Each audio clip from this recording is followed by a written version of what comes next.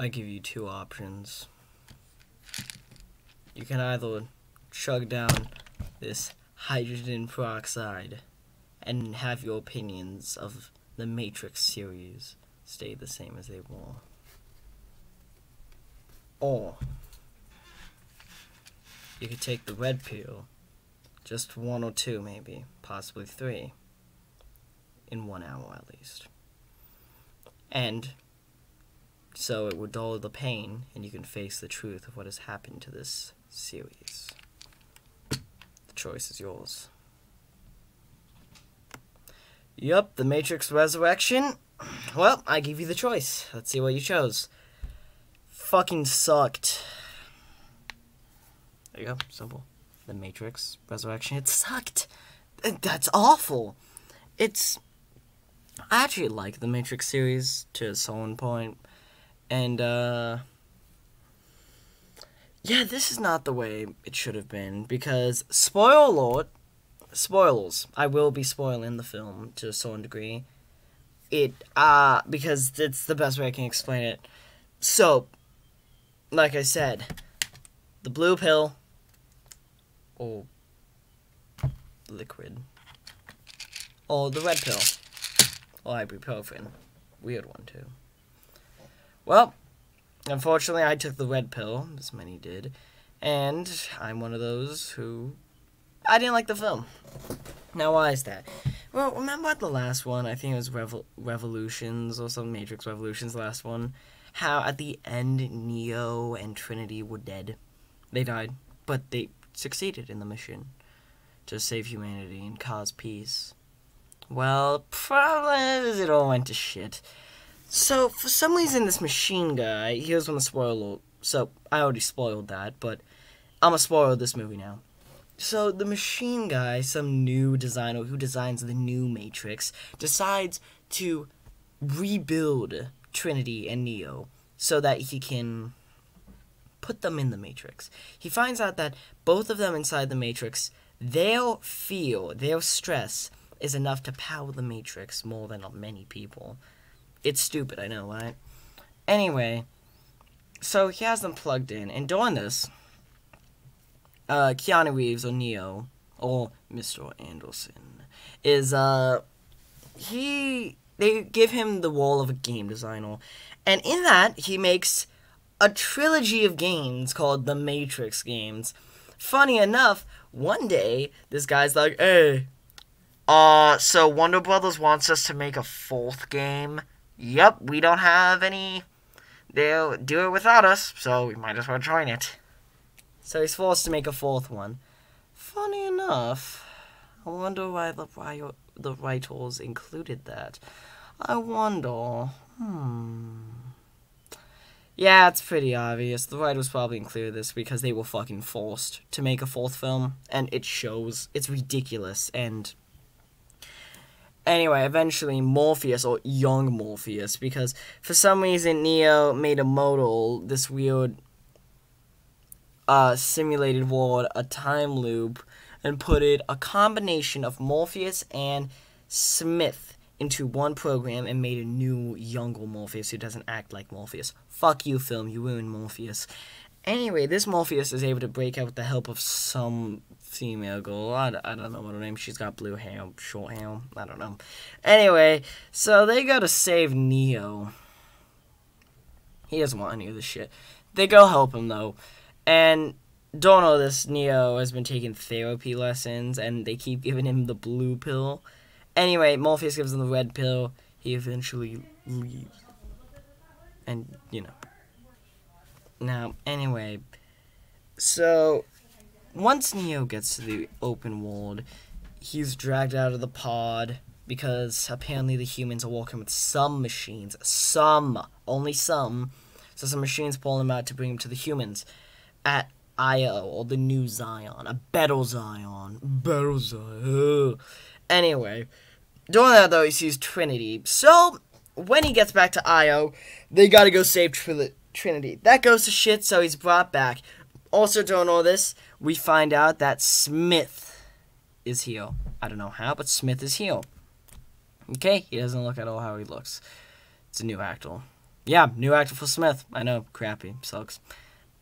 Anyway, Smith, and we find all kinds of old programs like The Frenchman. Wait. Anyway, that happens. Big fight. Bow, bow, bow. Punch, punch. Force push. Anyway, after all kinds of stuff, Neo tries to negotiate with the designer, which he finds out the designer was actually his therapist trying to keep him in line, but it didn't work. So this designer has so much power, can stop time, blah, blah, blah. Anyway, Neo tries to make an agreement with him. He says, let's have Trinity decide. If she says we should leave, that she wants to leave and go to the real world, then she goes with me. You let her go. However, if she says she wants to stay, I'll come over there and I'll go back in the pod. Now, the Matrix designer, the new program, AI, the program, is like, how can I trust you? And Neo's like, the same way I can trust you to let me know that you'll let me and her go if she chooses the other world. It's like, what the fuck is happening? Anyway, Trinity comes, he's like, what do you want? And then her kids follow her, and she's like, and at first it looks like she's gonna choose that world, so Neo's just like kneeling down. I'm not even sure what the hell he's gonna do to him. And then she's like, and then her husband in that world, the fake husband, is like, come on, Triff. And she's like, I fucking hate that name. Fuck you, I won't do what you tell me. And then she says, my name's Trinity. And then Neo and Trinity do stuff, blah, blah, blah. Only the program guy stops time. He's like, I'm going to kill her. And then and then Smith comes out. Turns out he had an alliance with Neo during this point. And kicks the program ass. And that happens. Halfway then Smith's like, yep, well, I walked with you this time. Goo, goo, goo, I'm gonna kill you. So then he has a whole city come against Neo. And turns out Neo can't fly. He's like, whoop. Oh, I can't fly. Shit. So then Trinity and Neo go on this cool bike chase. Wah, wah, wah. Stuff like that. And then they eventually end up at places where it looks like they're going to die, at a tower. And there's these helicopters attacking them. And so they jump off the building together. Guess which one of them flies? Trinity flies! Okay. And then they fly out of there. And eventually Neo is able to fly again too. And then, next we see them, Trinity and Neo go to the program therapist guy who's like, yep, okay, you're one. Yep. And then Trinity and Neo go off to paint the sky rainbow color, flying off together. It's stupid. It's such a dumb end screen. Man, yeah. Well, there you go. I just said the whole plot. You don't need to watch the film now. Fuck it. It isn't worth it. I have a few reasons why I think the film, disappointed me, or in my case, sucked. Number one, Morpheus. Morpheus, he was this, because time has been a cruel mistress, or I guess if you want to say Father Time has been a mean stepdaddy, whipping the original actor who played Morpheus.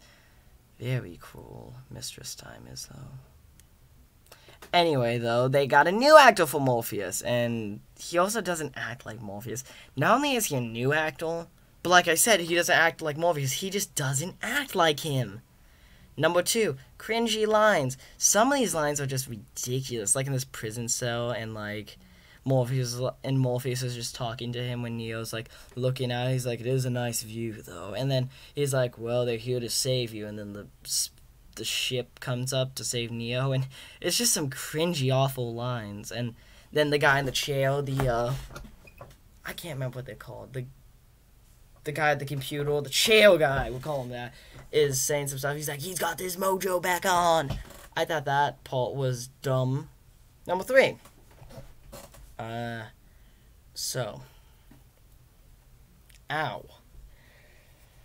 Number three, this film didn't need to be made. It didn't. In reality, it seems that it was made just to make more money. In reality, we could have left off with the Matrix Revolutions, which made way more sense. Seriously. That film also left off a good note. Humanity's at peace, and Neo and Trinity, sure, they made the ultimate sacrifice, but it was worth it. Instead, nope, that ending's destroyed now. And I guess it's the ultimate fuck you to the trilogy for number 3. And number 4, it just doesn't make sense. It doesn't. Like, this whole, why did the machines rebuild them? I know they give us an explanation, being like, we could use them for the pods to power us and give us more energy. Like how we were already using humans as batteries. It's like, yeah, but that's a stupid idea. Because Neo's the one, and he eventually broke out, and Trinity is definitely gonna break out too. So it was a stupid idea in general. So it doesn't make sense why they do that. Also, it's confusing as hell. At the beginning, it's so confusing. So we see a loop at the beginning. Okay, at the very beginning of the film, we see a loop. Like, we see that moment when they're just like, your men are already dead, officer, when they sent up those men to fight off Trinity.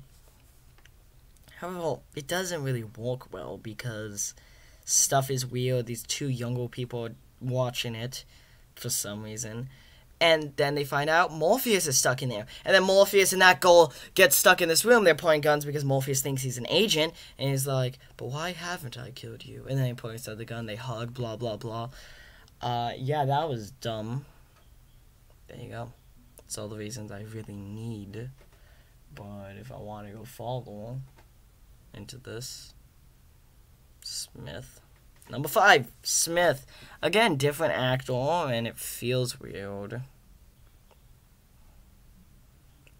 It just sucks in reality. The film's tone, the writing, I guess, for number 6, it's just bad.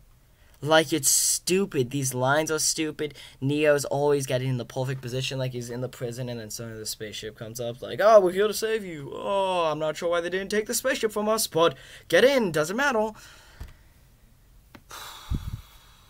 It's stupid. That's it. I'm fucking taking the hydrogen peroxide. I should just take the blue pill. Fuck. I wish I didn't watch this because this has ruined an opinion of the Matrix series. I actually liked the 3 Matrix films. Add this to another film that kind of sucked. 1 to 10 rating. This is hard because I can't say I didn't enjoy my experience. It was silly. It was stupid.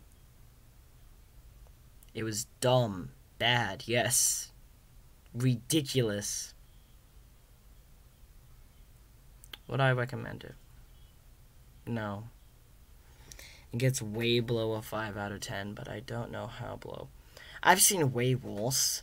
It's just so ridiculous that I think I'll give it a 4 out of 10. It's not like as bad as something like Cry Macho that was boring, but still pretty bad. Well, I guess this is it. And,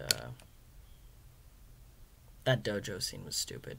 If you saw the movie, you know what I'm talking about. That dojo scene when Morpheus was just killing Neo. That's reason number 7, I guess.